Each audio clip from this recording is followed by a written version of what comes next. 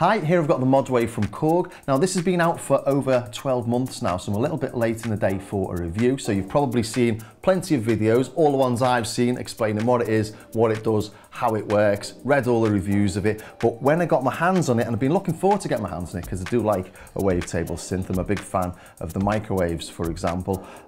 It wasn't what I was expecting, and I'm not sure if that's because other people missed stuff on the reviews, or if they just demoed things that I wasn't concentrating on, or whether I just didn't watch the videos properly. But it was a completely different synth to what I was expecting. So I thought what I could do is almost a review of the reviews and show you why it's different to what you might expect having watched everything I've already watched. So just a big thanks to Perfect Circuit for sponsoring this video. It's not often I get sponsored, so it's nice for that to happen. I'll say a little bit more about them later. But first, let's just jump straight in. The very first thing I noticed when I started playing with it, it's not a DW8000 version 2 or version 3. It's just so much more than that. I did wonder why there was the D and the W in different colors, and that's because a little bit of the hype around it has been about it being based on the legacy of the DW8000, and that's just completely and utterly selling this synth short, because the DW8000 was so basic. And if you want to know what a DW8000 was like, there's this free soft synth from Full Bucket called the FB7999. And this is an emulation of the DW8000 and the 6000. It's got a couple of different modes here. And you'll notice across here, we've got 16 waveforms, and they're the 16 waveforms that you get on the DW8000. And that's it. On the DW6000, you only get 8.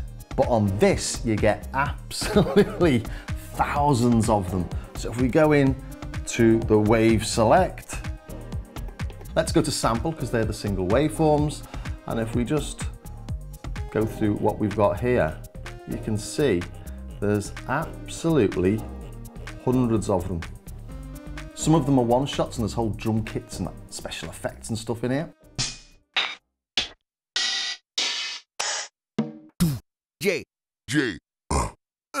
And as I say, there's literally hundreds of those, so it could be here all day. But we've also got ones that loop.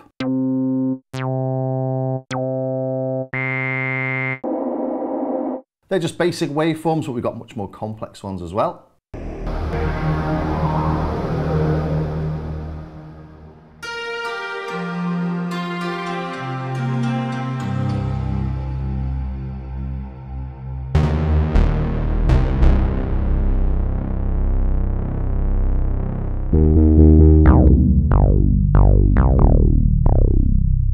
And here I'm literally just going randomly through them. You're watching me sort of do this live, as it were.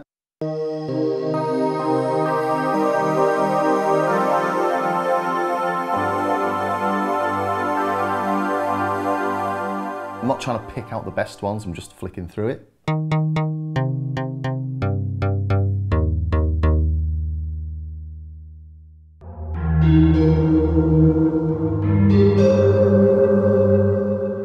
There are so many good starting points. It's really easy to make really nice sounds. Now, I did a little version of Robert Miles's Children from a clubbing TV show, and that needs a piano, so I tried the piano sounds, just went straight to a piano sample in here. There we go. And there are different samples in there at different velocities, so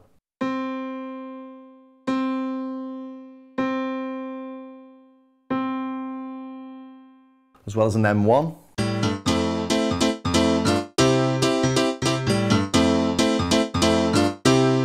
Sounds a bit rubbish, let's put a bit of release on that.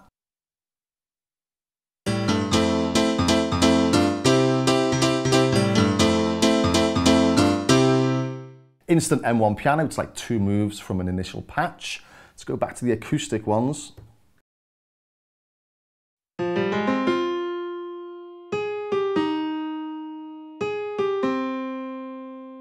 And that's super simple, just using one of the samples. We've got 2 oscillators per layer. We've got 2 layers, so we could use 4 of those samples in there. What have we got? We've got MP, is that mezzo piano? Hit hard. And we've got hit very hard. Not a lot of difference there, but you can hear it. But that means with those 3 samples, you could put different velocity layers in, for example, if you want to go a little bit deeper. I haven't. And just a quick FYI, this is my arrangement of Robert Miles's Children, all made on the Modwave. Everything except for the drums that are down here in pink is the Modwave. And that includes all the effects and the, well, slightly rubbish thunder. But stuff like the guitars, we're like about 3 steps from an initial patch, as the piano was that I just showed. And the sonar uses 2 layers. It's got like a sonar sound and a string underneath.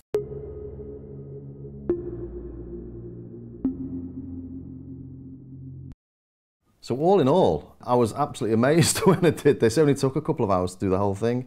Let me just take the drums out.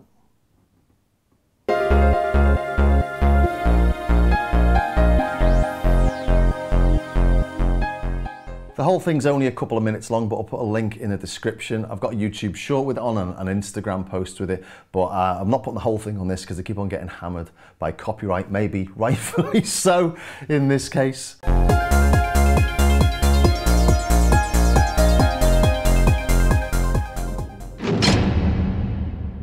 But there's also so many other little things in this that just takes it away from being a DW8000. For example, the motion sequencer. Let's just load up something, shall we?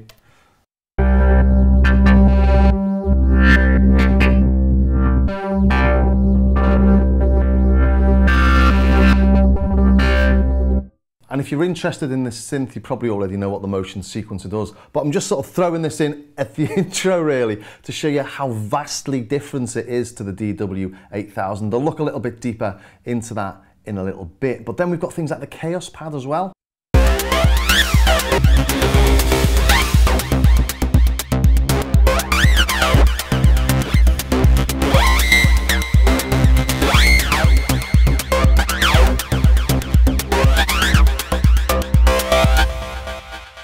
So there's just so much more in there. So we've got 2 oscillators, we've got 2 layers. Each of those oscillators can blend between 2 different waves. We've got 4 envelopes, we've got, 5 LFOs, we've got effects. If we take a look at the app, it's much easier to see all these things on the app actually. We've got pre-effects, and these are compressors, so these are before the effects really. Decimator, EQs, parametric EQs, ring mod, tremolos, shapers, and we've got mod effects like phases and chorus. Again, these are all presets. You can just load them in or you can go and tweak them yourself. Have a look at these. Lots of different parameters you can tweak in the app. There's more parameters actually in the app than there are on the synth itself. So you've got delays and then a master reverb, and the master reverb and this EQ are blended after layer 1 or layer A and layer B. So with all that control in there, you can even modulate the modulators. It's just such a vastly superior synth in every way than the DW8000. You can just see here, it's such a limited thing. 2 oscillators, 2 envelope generators, a single LFO and a digital delay. Although the original did obviously have analog filters, which I suppose is a bonus compared to these. It depends if you like analog filters or you'd rather have the flexibility of having a Poly 6, MS-20, bandpass and notches and all sorts of different things and blends between different filter types that you can have on this. This doesn't have the ADSSR envelopes you get in a DW8000. So if you think you're going to be able to take a patch from a DW8000 and replicate it on this, it's going to be very difficult. So a comparison of this and that synth doesn't really stack up in any way. To be honest, I'm not quite sure why they wanted to sort of reflect back to the DW8000, because in comparison, it's just nothing. Okay, analog filters, you know, and I know I'll get a hammer in for saying it doesn't really matter, but actually things are so good now. You look at those sort of reviews have done of soft tube emulations, and the filters are staggeringly good. There's no reason why a digital filter shouldn't be as good on a as good as an analog filter, and it'd be really great idea actually, if there isn't the performance power on the Raspberry Pi inside this to have 32 voices of polyphony and 2 layers and all these different things happen. It'd be great for Korg to do a DW8000 mode on this and do a really high-end, really quality filter emulation and just limit it to what you can do on a DW8000. That'd be quite interesting. I think people would be quite interested in having a little play with that as well. So it's not a DW8000. I think I might have rammed that point home enough. But what it also isn't is a wavetable or a simple wavetable synth. And before I go on, I'd like to take just a few seconds to mention Perfect Circuit, who, as I said in the intro, are sponsoring this video. I asked for some footage off them and they sent me this, which absolutely took me aback with that wall of synths. It's fantastic to see a store that actually holds stock of all these. Let's just go back to that shot. Look at that. It's just so rare to see a place where you can demo so much side by side, which was the original reason for me starting this channel in the first place. If everyone had that sort of stock, I wouldn't be needed. What have we got there? Polybrute, Matrix Brute, Prologue, Hydrasynth, Super 6, a couple of Profits. Wow, I need to visit Burbank. But do click on the link on the screen or the one in the description and visit the website. They really are great folks to do business with, and it's massively appreciated that they're sponsoring this video. So thanks, Perfect Circuit. I love my Microwave XT. I really want to get the Waldorf M. I'm just saving up for it because it's quite an expensive thing. Again, analog filters, they always cost an awful lot more. So for this to stay within this price bracket, it wouldn't be happening with analog filters, would it? But you know, this is so much more than my XT. Okay, there's things the XT can do. It's got the wave envelope that's got all sorts of different things in the envelope, and this has only got ADSRs. But apart from that, the way it manipulates and plays with the wavetables is quite brilliant. There's quite a few things we've got in here that you don't have on pretty much anything else. So go back to the initial patch.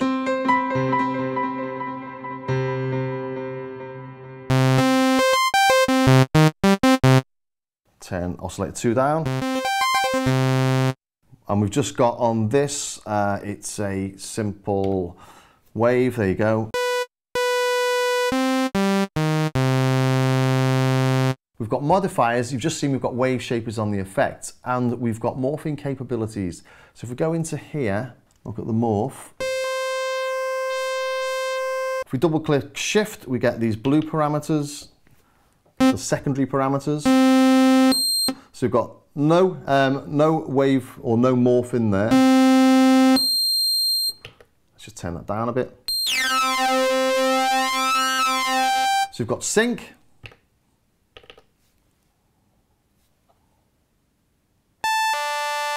Windowed sync. Stretch. Flip. Mirror. Mirror stretch. Narrow. Narrow stretch.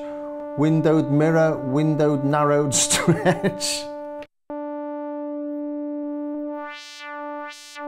So we've got loads of stuff on the morphing. We've also got these modifiers. If we go to page 1 of the wave shapes, you can see which page we're on there, on these little dots. You can see we've got no modifiers on at the minute. Let's put something on. Let's go across to there.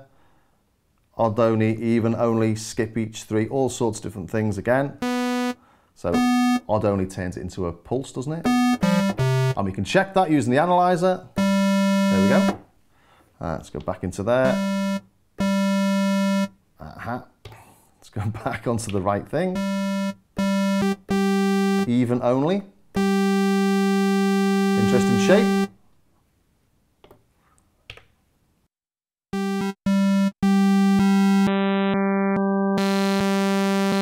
Vintage 8 and Vintage 12, I like these. Turns it into an 8-bit or a 12-bit sample. You can really hear that on the low end on a sine. So if we go back into the wave shape, let's just see where we are with that one. There's the sine. Hear that?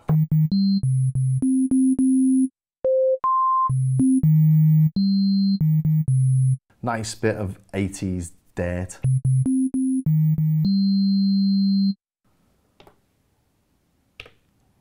"12-bit.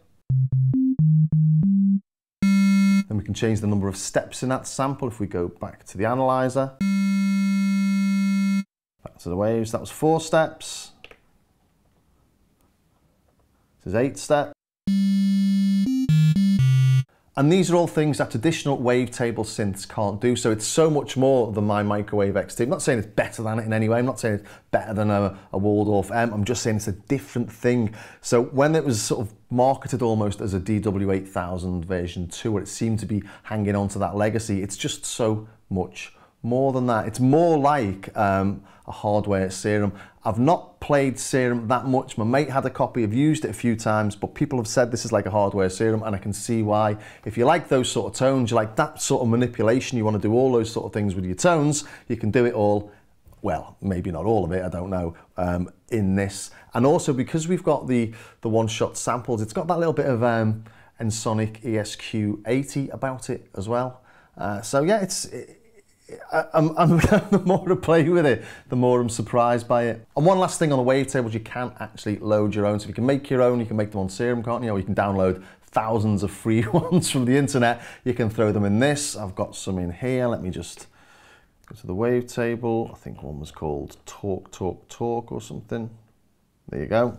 So this Talk Talk Talker.wav, this one's from the internet.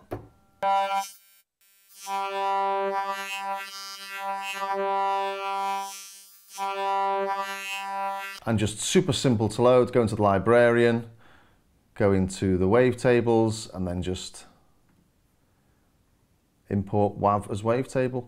And just showing that because it just means it's super, super flexible. You can spend days trawling the internet, getting thousands and thousands of wavetables and wasting your time going through everything possible. Instead of making music, which is what we tend to do some Friday evenings, isn't it? So it's a really complex wavetable synth. You can play the single samples on it as well, but it's also a virtual analog. So starting off with the initial patch, just turn oscillator 2 down. So that's a sawtooth. You can load in sawtooths from various synths if you want, but we'll just stick to this basic one for now. And if you look here on the filter types, it's got Poly 6, MS-20 and a few others, but let's put it on the MS-20.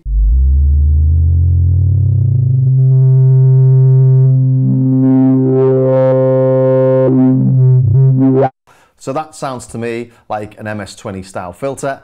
I'm not going to stick it up against my MS-20. I don't know if it's going to sound identical or not, but as a virtual analog, let's give it a bit of envelope.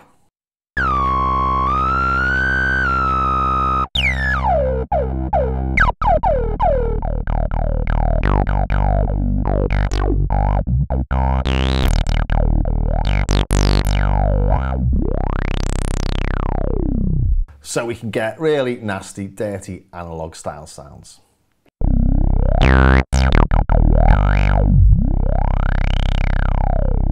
I did have an attempt at making an analog style pad as well. Go to user, analog pad.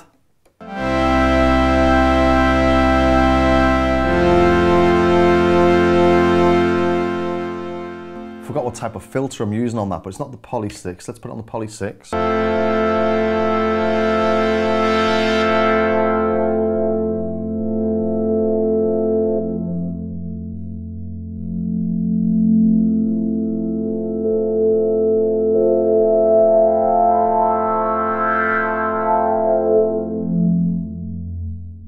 It's nice, isn't it? I did make another one with a notch, do like a notch. Let's see if I can find it. These are the ones I made for the Robert Miles track. Should I have a listen to the thunder actually?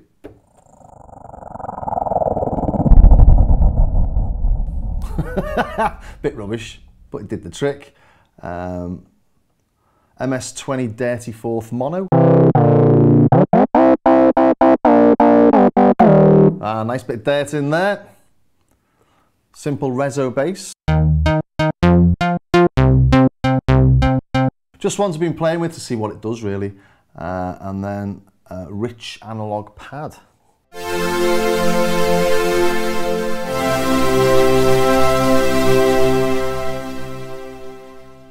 And I think that's modulating the notch with an LFO.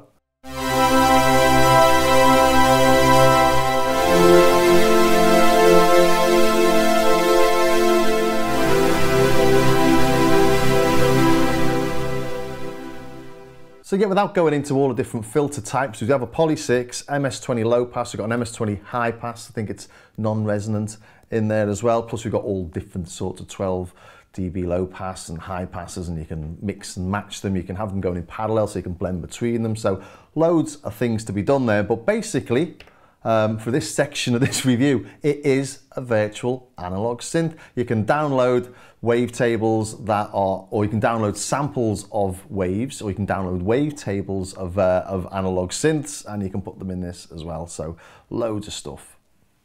In fact, let's just see if we can find one.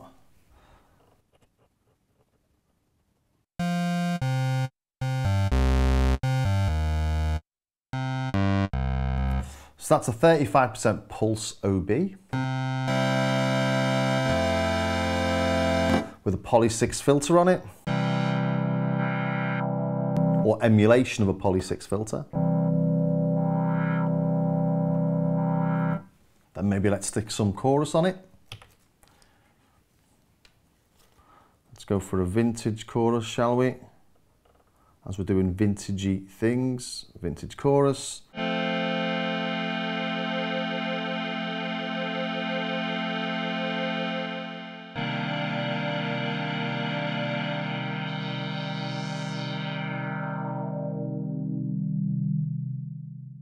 So although it's not marketed as a virtual analog, it can do all those virtual analog things. We've even got FM in here as well. So if we go into, there we go, FM. Let's turn oscillator 2 up, shall we?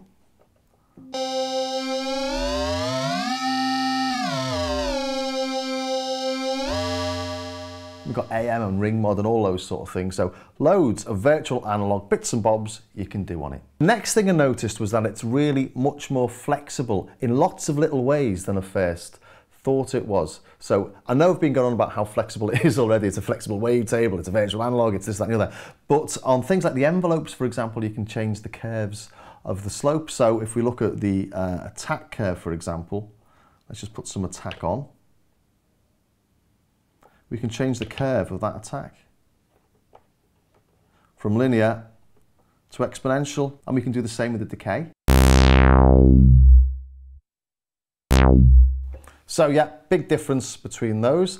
On the LFOs, we've got loads of different LFO shapes. Not going to play them all, but triangle, saw up, saw down, square, sine, guitar, exponential up, exponential down, step triggers, step up and down, randoms, all sorts of really mad stuff. So there's loads of little extras in here, and one thing I was particularly interested in is this mod process. I've not seen anyone really demo that yet, and this is really interesting.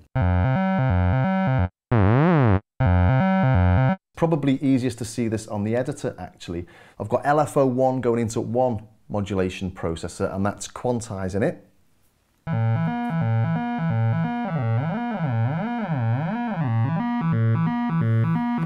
And I'm blending between, or I'm changing between oscillator 1 and oscillator 2 with another modulation processor, but by modulating that using modulation knob 1.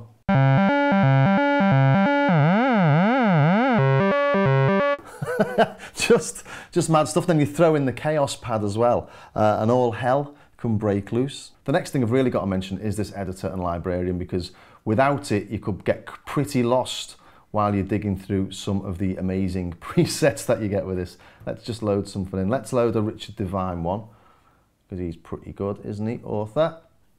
Oh, Starsky Car, who's he? Richard Devine, let's just try one of these.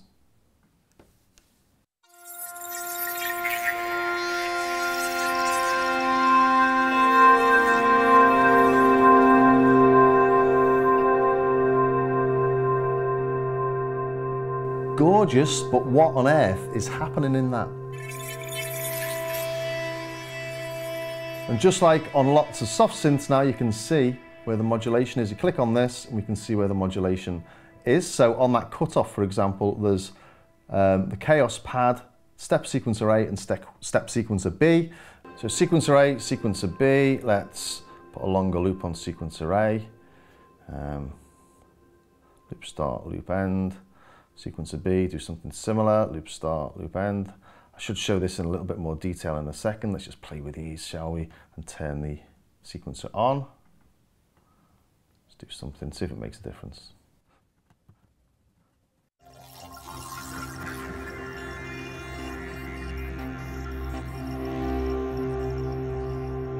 Is that making any difference? But my point is really that you can see what's happening, so it's absolutely vital when you're trying to dig in to actually learn the synth as well. And if you look at how many different, we showed earlier, how many different performances there are, how many different wavetables, how many different samples there are, it's a lot easier to be flicking through these than it is to be spinning the knob, because obviously if you can only see 4 or 5 on the screen, whereas on that you can see about 20 or 30, it's just easier to find what you're looking for. But it's an absolute godsend, and it's great, it comes with it, and it's absolutely free. Brilliant. But that does bring us to this motion sequencer, and you may well have seen demos of this before. It's a really quite odd sequencer basically, and it's called a motion sequencer, and it wasn't until I started playing with it I realized why it's called the motion sequencer, and that's because it doesn't re-trigger notes at all. You literally hold the note and it just does motions on top of that note. So it's not really, well, it is a sequencer, but it doesn't sequence notes, it just sequences what's happening to that note, and it works on an individual note basis. So if you're holding 4 notes down, you've got 4 different sequences running, all based on the same thing, obviously all doing the same thing but at different times. So it just when I realized it wasn't sequencing the notes, just the actual performance, it all fell into place. But it does sound like it's sequencing notes on lots of things, because you got these envelopes, and these envelopes here, if they're modulating sequence A and sequence A is the volume, you're effectively making something that sounds like it's being re-triggered, but it's not. So I created this as a little demo, wobble bass sequence.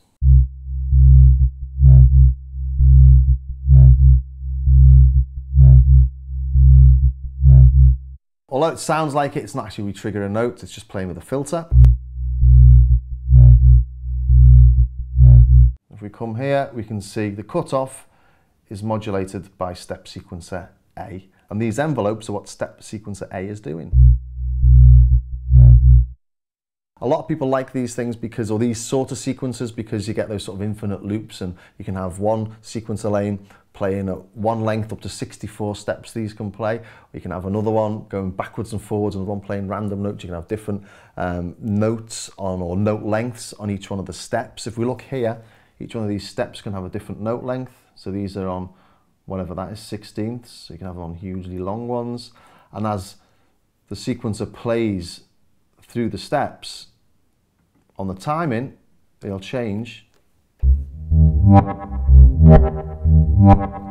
They're not changing because they're all looping around this one, but if I change that one, for example, it'll completely and utterly change the track.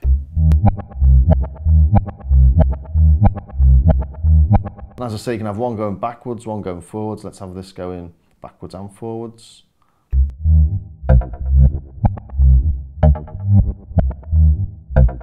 I know that's not very musical, but I'm just trying to show exactly what it does without repeating what everyone else has done. But this is the sort of thing I like to do with it.